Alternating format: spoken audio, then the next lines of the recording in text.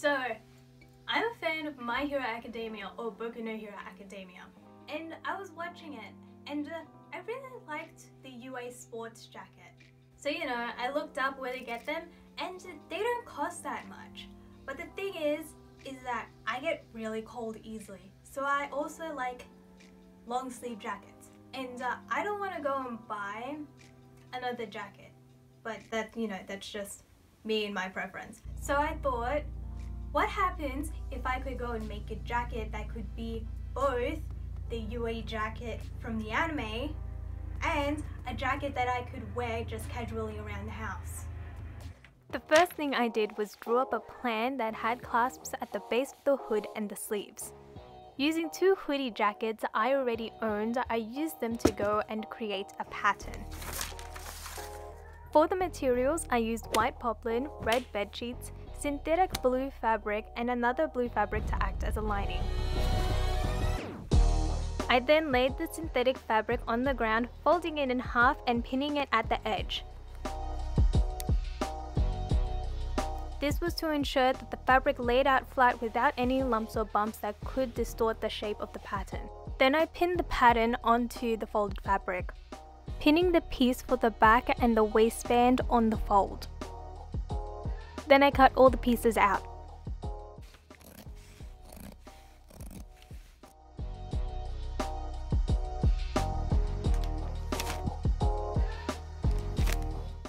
So my phone died, but all I really did was cut out the same pattern pieces with the other blue fabric, excluding the collar.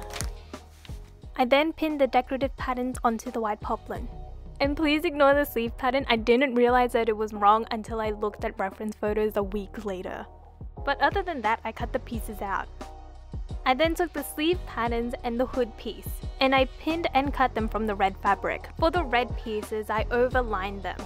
I used this very old set squares or width to trace around. It equated to around ½ an inch, but if you are doing this, you could do it with less. After cutting out the pieces, I ran into a slight dilemma. As you can see in the camera, the white poplin was quite see-through, but by cutting another set of pieces that could be layered on top of each other, the problem was fixed.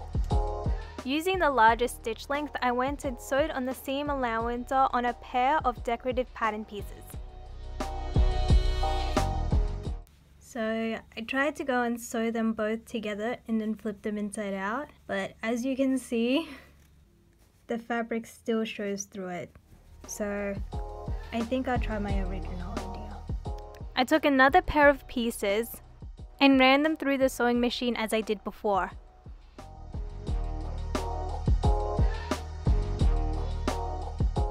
And instead of flipping the pieces inside out, I folded them back along the sewed edge.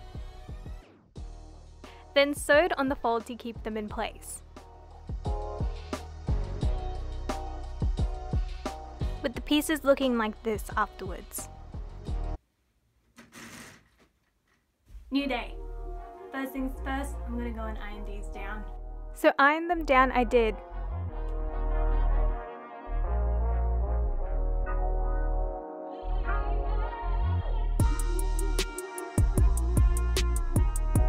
After being unsatisfied with the ironing job, I unpicked the basting stitch and ironed down the pieces again. And I was much happier as it ironed out more flatter and smoother than the one with the basting stitch. Then I trimmed the red fabric and did the same process that I did with the white fabric. Then I pinned the red and the white pattern sleeve pieces on top of each other.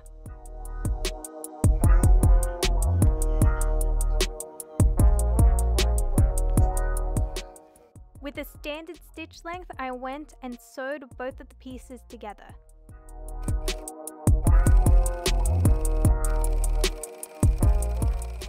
With all of the decorative pieces prepared, I took the back piece, the pocket pieces, the front pieces, and the sleeve pieces. And first pinned the decorative pieces onto both sleeve pieces to get the correct alignment.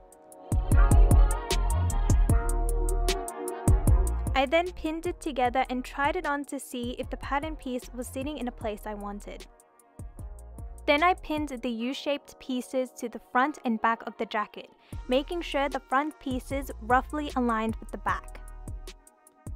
Afterwards, I stitched the pieces down onto the blue fabric, making sure to sew as close to the edge of the decorative piece as possible.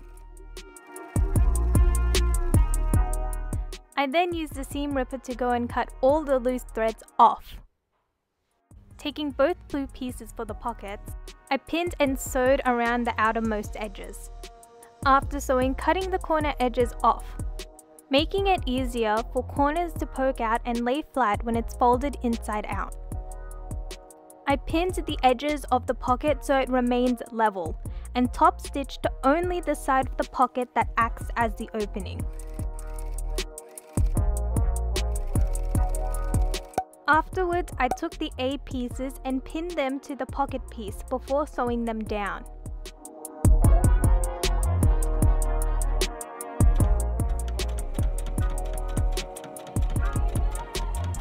Now we take a break for a bobbin refill interlude. With the pattern pieces now sewed onto the pocket piece, I laid them onto the front jacket pieces. Then I pinned it down, making sure the hem of the pocket piece matched with the hem of the jacket piece. When sewing it down, I sewed only the white fabric not sewn to the pocket. I then sewed the top and side of the pocket piece down. I did so by using a twin needle to add a little extra flair.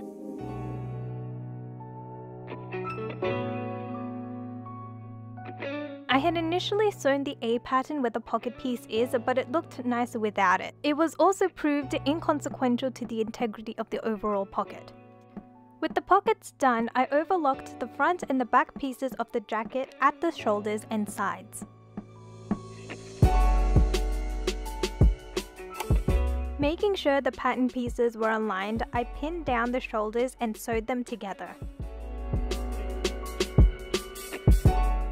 It's important for the patterns to be aligned so it doesn't look disjointed when opened up. I then ironed the seams open. I then spread the main piece open and pinned the top part of the sleeve to the curve. I then sewed and overlocked at the pinned edge.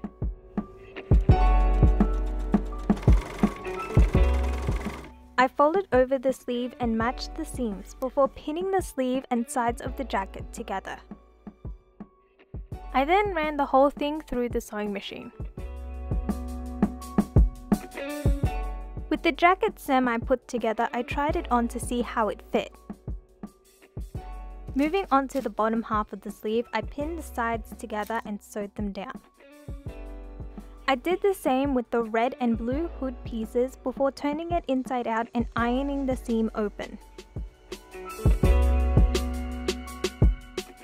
I essentially did the same thing with the lining fabric. And because the fabric I'm using is stretchy, I forwent the sewing machine and just used the overlocker. I didn't show this on camera, but I had cut out cuffs earlier. With them, I pinned and sewed the sides together. I laid the cuffs out to iron the seams open. And this, kids, is why you should check the fabric you are working with. I burned a hole in the fabric because synthetic fabric melts with intense heat. So I tried again, turning the temperature of the iron down, and luckily this time I didn't melt the fabric. So with the cuffs and the bottom half of the sleeve for both the outer and inner lining, I pinned the cuff to the outer sleeve right sides together and sewed. I lost the footage for this part, so please bear with me. I took the lining and pinned and sewed it along the cuff right sides together, that has the front side sewed opposite to it. Then I folded the lining into the front sleeve until half the cuff was folded. Then I top stitched the cuff at its base and hem to keep the lining from sliding out. It's the next day and I cut a strip for the top of the sleeve. This is because folding it over was too bulky for me. I cut off the original hem and pinned the ends together before base stitching so the front and lining layers would be easier to work with. I sewed the ends of the fabric strip I cut out earlier before pinning it at the top of the sleeve. And then I sewed them together. Afterwards, I cut the extra fabric off from the seam. I then folded the strip of fabric over. I sewed at the base and the hem of the sleeve from the right side to keep the stitches neat and tidy. Then I set the sleeves to the side. With the main part of the jacket, I overlocked the waist hem. I then took the lining piece and base stitched along the waist hem. I did the same for the sleeves. I did the same thing to the bottom half of the sleeve as the top. However, instead of folding the stripper over itself, I folded it completely under the sleeve and sewed it down. See, here's what it's theoretically looking like. Though the sleeve protrudes out quite a bit, and you can see it quite predominantly. Hopefully the clasps will hide those away more. Ignore the mess back there.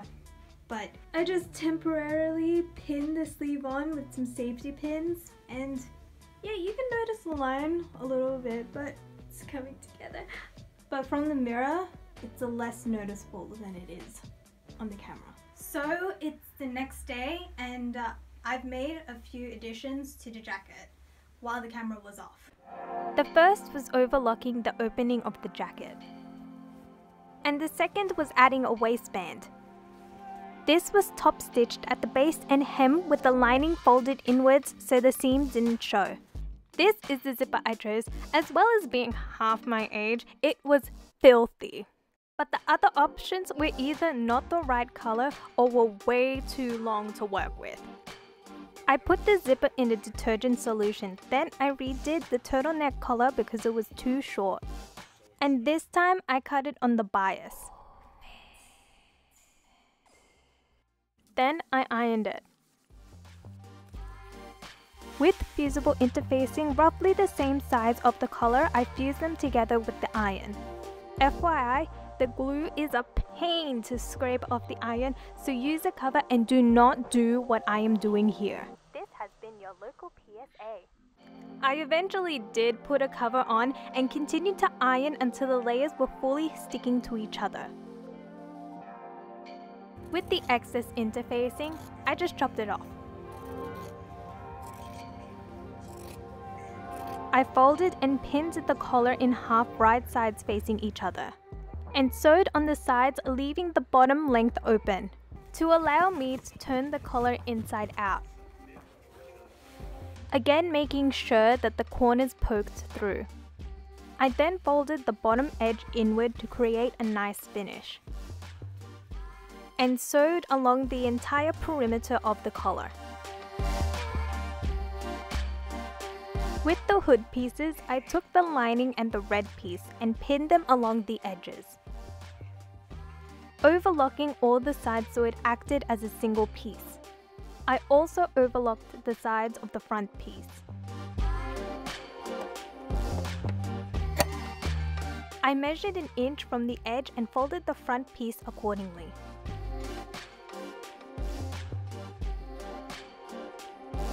I then marked 3 inches from the bottom of the hood and half an inch from the side. This was to get the placement of the buttonhole. I then pinned the front and lining piece right sides together at the base of the hood, before sewing it down and folding it over so the right sides were facing. With the overhang of the front piece, I folded it over the lining. I decided I didn't like the overlocking showing, so I pinned ribbon over it. I pinned and top stitched the base of the hood, then sewed the ribbon down on both sides, making sure the fold remained hollow and the buttonhole could perform as an entrance. I took the zipper out from its overnight bath and dried it. It was so much nicer than before that you wouldn't believe that it was the same zipper. So now I've got the zipper all washed and cleaned. I'm going to go and pin it to the opening of the jacket, and I'll do it while the zipper is still zipped up so then I can get the correct alignment so then it doesn't look all uneven at the end. I used a ruler to mark out the seam allowance. This was so I could fold the opening back and pin the folded edge right up to the teeth of the zipper.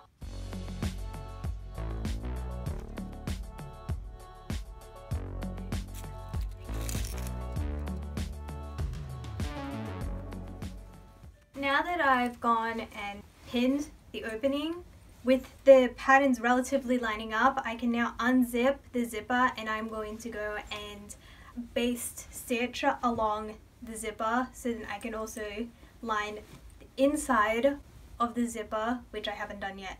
With the front pieces pinned to the zipper, I unzipped it. Then I secured the pinned pieces using a base stitch done by hand.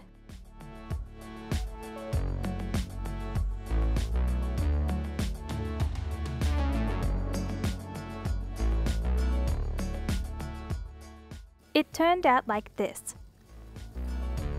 Okay, so here's the jacket after the basting. I did the basting on the front and then I also did it at the back. The tops of it are very like bunched up and they're not very professional, but neither am I.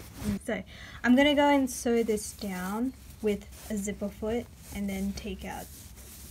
I was supposed to say and take out the stitching, but here's me sewing it together. Once it had gone through the sewing machine, I used the seam ripper to take the basting stitch out. Quick tip, to make the removal easier, base stitch where the sewing machine won't run through, which I didn't do here.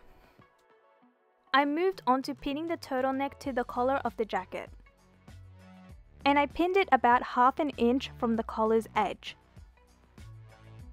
As the camera shows, the turtleneck doesn't come all the way up to the zipper as it would have affected the convertible aspect. Then I sewed the turtleneck down from the bottom length as if I were doing a top stitch. I tried it on and the collar was uneven. So I ripped it off and sewed it on again. The pieces were all set and all I needed was something to hold them together. These are sew-on snap fasteners. I initially used 9 5mm fasteners where the hood would join, and 6 7mm fasteners for each sleeve. I started with the stud part of the fastener and sewed them to the bottom edge of the hood.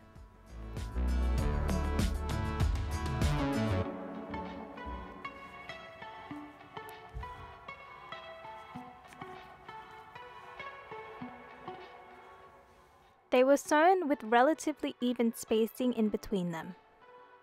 Then I took the socket and sewed them to the collar of the jacket behind the turtleneck. Before doing so, I marked the collar with chalk so the spacing of the sockets would line up with the studs on the hood. Then I sewed the sockets on in the same way I did their stud counterpart.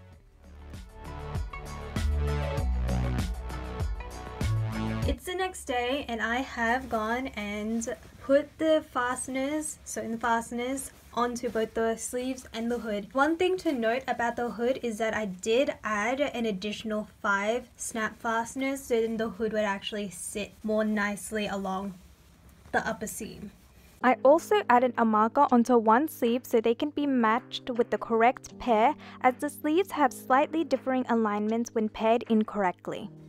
The jacket is almost complete, lastly needing a drawstring. I was too lazy so I used a shoelace. Though I wanted a white shoelace, I only had red and black. However, I used the safety pin to feed the shoelace through the hood.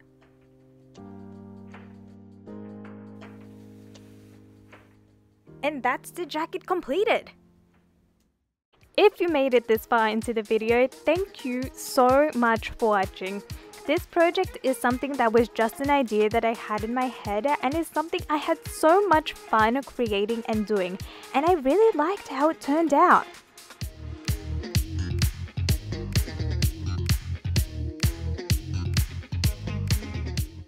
The connecting of the sleeves still irks me a little, but I think that's just a me thing. I also saw in the comments of my TAF video that people would make the cosplay. So if you decide to follow this tumultuous process to make this jacket, please send photos to me on Instagram to @stitchwitchery. I would love to see it. And if you would like me to do a video detailing just the Canon jacket, please leave a comment down below. Love you guys lots and don't lose your sleeves.